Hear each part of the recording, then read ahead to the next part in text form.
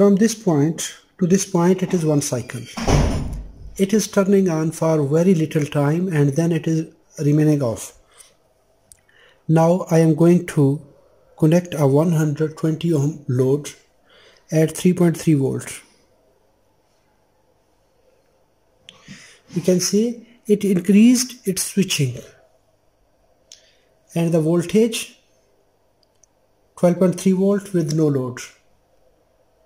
When I will connect load, the VCC voltage are increased. So this IC will know how much the voltage are at VCC pin. These voltage will determine the output current flowing in the secondary. If you find these voltage at this capacitor, that means this capacitor is good, this circuit is good. The second thing, these voltage must be stable. STR, we can say these are biasing voltage for initial start. 6, 7, 8 are drain pins, so it will start switching at 120 kilohertz. Assalamu alaikum warahmatullahi wabarakatuh. Welcome to Haseeb Electronics. Friends, in this video I will discuss circuit design of this DH321 IC. This is current mode SMPS controller. This supply have multi output 3.3, 5 volt and 25 volt. Although it is used in satellite receivers, the same combination is also used in LED TV sets, different types. Actually, my idea to share the details, to share the circuits, to get an idea how a circuit works. When we know the circuit combination, the basics of the circuit, we can take approach to any circuit, even it is complicated or simple. So let's start this SMPS controller. It is basically current mode controller, but it is also used in voltage mode. So it controls the output voltage mode and current mode. Normally it is DH321. It is 120 kilohertz oscillator. Its frequency is 120 kilohertz. If it is DL321, that is 60 kilohertz. DH, the word H and L. Pinout is same, but just only the frequency, switching frequency is different. FSDH321, that is 120 kilohertz, and DL321, the number is same, just only the difference is H and L. So it will oscillate at 60 kilohertz. Pin number 1 of this IC is always ground. Pin number 2 is VCC pin. Pin number 3 is feedback. Pin number 4 is I sense, that means current sense. Pin number 5 is VSTR. Pin number 6, 7, 8 are drain pin. If we come to this point, 250 volt are applied at input terminal at this point. Then we have dual line filter. After that we have bridge rectifier, 4 diodes, 1, 2, 3, 4, and after these rectifiers we have bulk capacitor.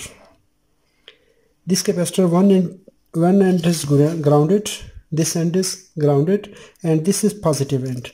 Positive end is going directly to transformer primary.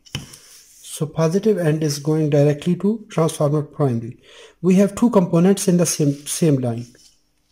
After that, these are here, 1 and 2. It is resistor and a capacitor. Then it have a series diode. It is called RCD, resistor, capacitor and diode, snubber circuit.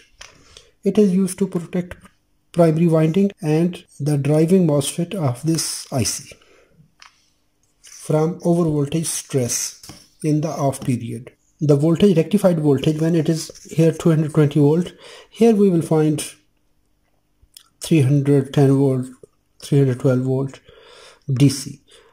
DC voltage are applied here and 100k resistor to give startup voltage, STR voltage, to give chip biasing to this IC, because initially this IC is off. Now these voltage will be applied to pin number 5. So pin number 5 will force this IC to start. Pin number 1 is grounded to the main capacitor ground, and pin number 6, 7, 8 are drain pins. So drain pins, STR, we can say these are biasing voltage for initial start. 6, 7, 8 are drain pins. So it will start switching at 120 kilohertz. This ground will be switched through this inductor. This is as a current protection. Where is the inductor? The inductor is here. This resistor, 100K resistor, is connected, this positive line, and this resistor is connected at this point. This IC, pin number 5, VSTR, 6, 7, 8 are connected to this point, and from this point to this point, it is inductor, coil. It is just only a jumper. This one, it is a jumper, L12, and this is primary winding from this point to this point. Here we have positive voltage. So this IC will start switching and it will adjust its duty cycle. When it will start switching, same time there is a feedback winding, VCC winding, auxiliary winding, bias winding, whatsoever we call. The voltage will be induced in this winding and in secondaries. This transformer, it have 3 secondaries and 1 auxiliary winding, so it have 4 windings. Auxiliary winding is basically used to apply VCC voltage for smooth running of this IC. These voltage are for startup, and when the IC takes a start, after that these voltage are used to bias the IC. Now we take voltage and output section. We have rectifier, inductor, capacitor, filter network, and we will take 25 volt from this winding. The second winding, we have diode, recovery resistor, protection resistor, from spikes, capacitor, inductor, 5 volt output. We have 2 lines for 5 volt.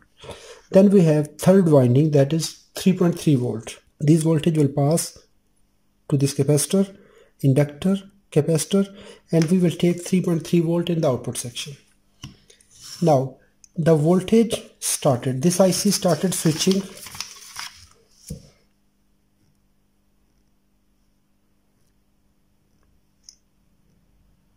from here to here. It is 1 cycle, so it will start switching. We will receive voltage in the output section. The same time this capacitor will start charging. When it will reach at 3.3 volt, this line, we have 22 ohm resistor and this optocoupler, pin number 1, voltage will reach here. And after this capacitor, before inductor and after this inductor, we take these voltage divider network 1.9K and 5.6K. These 2 resistors are used to give a reference voltage for TL431. TL431, that is adjustable Zener reference. When we will receive 3.3 volt here, this voltage divider network will cause to apply voltage, divide voltage at this point 2.5 volt. When this TL431 will take 2.5 volt at pin number 1, at that time it will give a drive signal. It will give output. So basically, what is the function of this TL431? It gives an offset from this ground level. At that time, it will allow to flow the current in this optocoupler. So this optocoupler will start switching. The light will pass to the phototransistor. Inside there is a phototransistor. The base of this transistor is optical window, that have optical window. So this transistor will switch and its internal resistance will decrease, so it will cause to flow this ground line to pin number 3 of this IC. Pin number 3 of this IC is feedback. At that time this IC will become to know that the voltage at the output stage are stable. The required voltage are achieved so that this IC will set its duty cycle at that level. When there is a load on the output, what will happen? The voltage will drop on this capacitor. When there will a voltage drop, at that time this optocoupler will go in off state or near to off state, because that time this capacitor will first, it is charging and it have very low discharge, then charge, low discharge. But when we connect a load, so it will charge and it will discharge rapidly, because load is connected, so it will charge, discharge. Its ripples will increase. Where? Before this inductor will make smooth line, but these ripples will applied to this PC817 optocoupler. So this optocoupler will translate this varying ripples to the base of this transistor, and these varying ripples, this varying signal will apply to this feedback pin. So this feedback pin will take these ripples and it will find how much the voltage drop is occurring in the output area. The same time, when there is a voltage drop, so it will increase its duty cycle, on time vs off time in the cycle.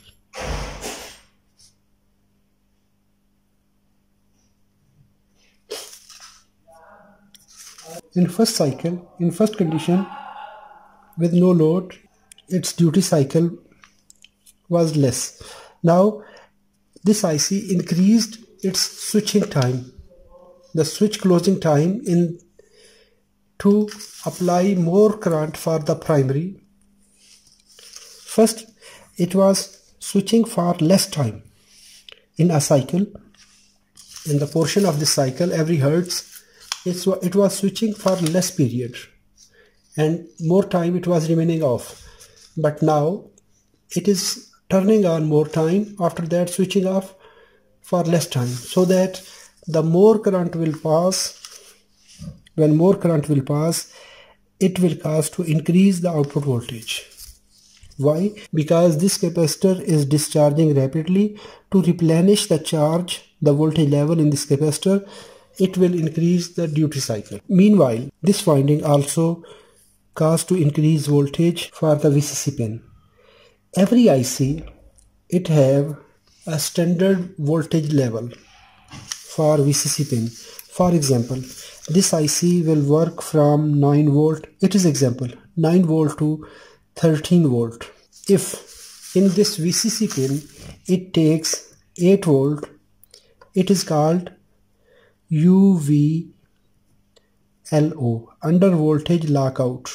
And if it will take 15 volt, 16 volt, that is called overload protection. If it is working between this limit, this range, so it will work safe. 9 volt to 13 volt safe. Less than 9 volt, under voltage lockout. So this IC will turn off. And in overload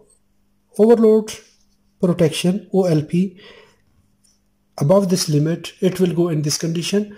So it will turn off switching. Some ICs have switching in different modes. Startup mode, that is called soft start.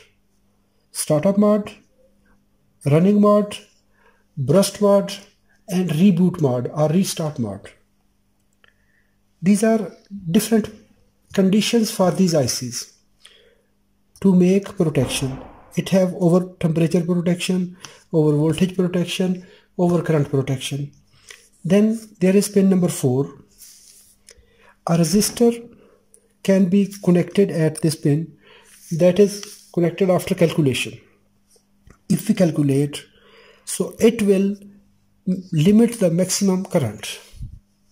How much we maximum current need from this circuit, that can be limited from this point at pin number 4. If we connect a resistor between 4 and ground, that time this will limit its current at specific level so that this circuit will not go in overcurrent condition. So let's power on.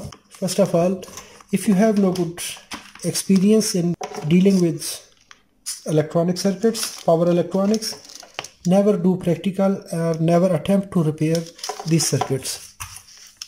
And now I will discuss the faults and checkpoints for this circuit. Always use isolation transformer, always use series lamp, keep yourself insulated, and never touch any component in high side area. This is high side, hot side, input side, and this is low side, cold side. There is a separation between low side and high side. This is high side where we connect the main input voltage, and from where we take output, that is called low side. So this is low side and this is high side. High side, your hot side, that have its separate ground, that is called primary ground, and the secondary ground, that is in output. For testing any circuit, set multimeter to AC voltage. First of all, you have to troubleshoot, you have to check the input voltage AC and connect voltage at input terminal. It is 234 volt. That's nice. After that, we have to check the voltage from this point to this point. Here is inductor, dual line filter. Check input side. After that, check output side. It's okay. After that, we have this bridge rectifier. After this inductor, we have this bridge rectifier. The output of this bridge rectifier will reach at the bulk capacitor, at main capacitor, this one. So the voltage at capacitor will DC voltage. To check DC voltage, set multimeter to DC and connect both lines to the capacitor. It is 334 volts. If you want to check the voltage here, it is 235 volt. Multiply 235 volt with 1.414, and if the calculated value is here at this capacitor, that means this capacitor is good, bridge is good, our bridge rectifier is working good. So the stored voltage must be AC voltage. How much is AC input? If you have 180 volt, multiply it with 1.414 and your calculated voltage will appear at this capacitor. If you find these voltage at this capacitor, that means this capacitor is good, this circuit is good. The second thing, these voltage must be stable. If you look at meter readout, it is 334 volt. If it is jumping, for example, if these voltage are moving from 310 volt to 330, 340 volt, then back 310, these are increasing, decreasing, fluctuation. If we have fluctuation, that means our circuit have problem. After this point, you have to check the voltage at this capacitor. This is called VCC capacitor. Set multimeter to DC and connect multimeter across this capacitor. It is 12.42 volt. This is without load. As I discussed, when this IC will start switching at normal condition, its duty cycle is low, so that means the output will low at standard rate.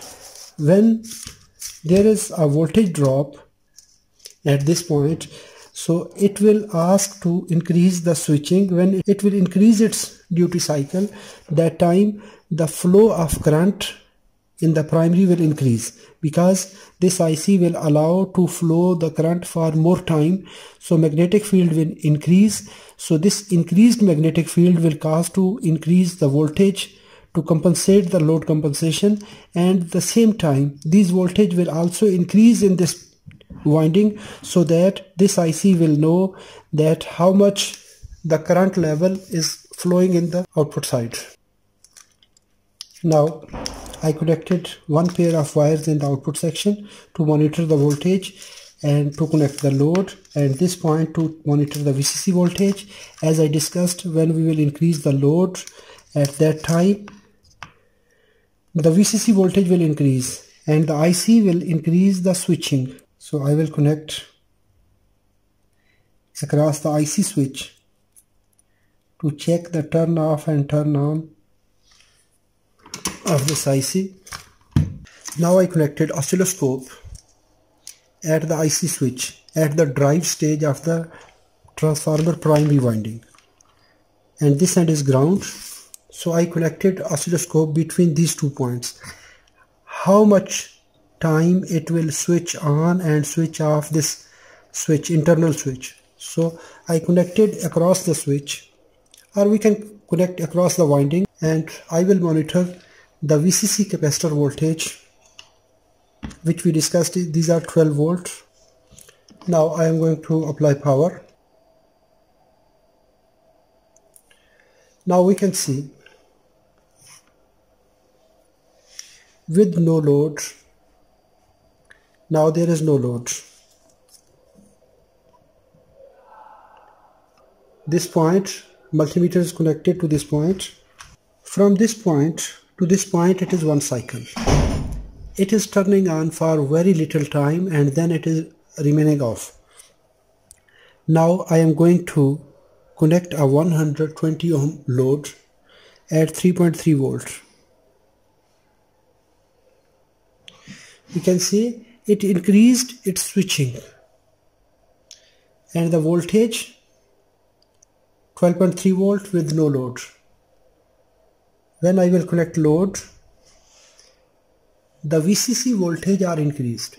So this IC will know how much the voltage are at VCC pin. These voltage will determine the output current flowing in the secondary. Now I will increase the load. It was 121 ohm and now I am connecting 1.5. It is 1.5 ohm. It is, I will put this IC in overcurrent condition.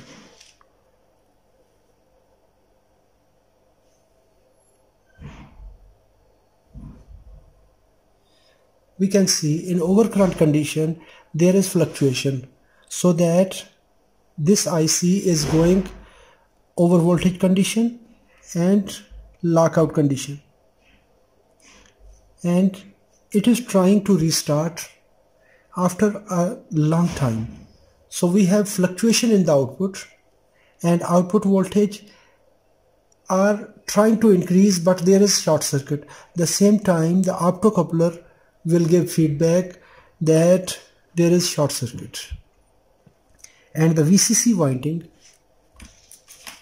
this VCC winding at this capacitor is taking this IC into overload condition. When overload condition, this IC will turn off. When this will reach back again at 8 volt, that time this IC will start again. When it will try to start, that time it tried full switching and it will take maximum voltage and it will go overload protection. So now I removed overload.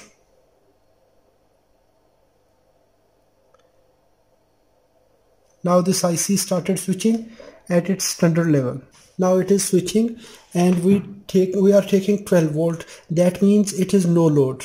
When the load will increase, the VCC voltage will increase, so IC will know that there is current flowing.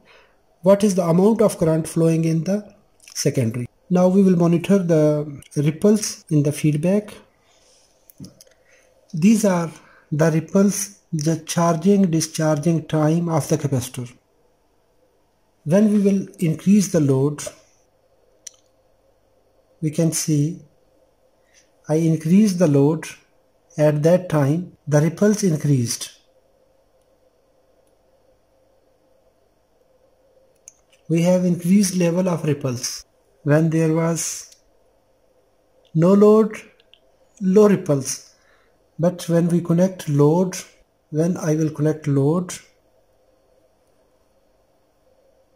we can see the ripples increased. So the ripple level is increased now.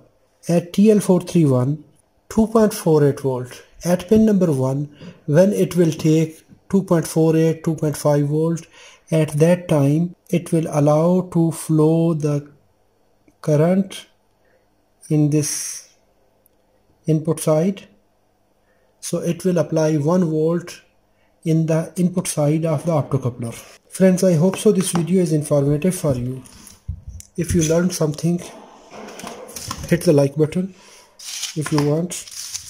And if you have any question, let me know in the comment box. And if it is informative for you, share with your friends, your circles, so that maybe someone can take benefit from this tutorial.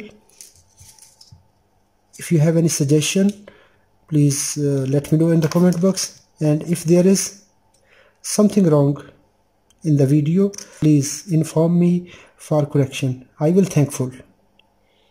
Stay blessed. Take care. Assalamu alaikum wa rahmatullahi wa barakatuh.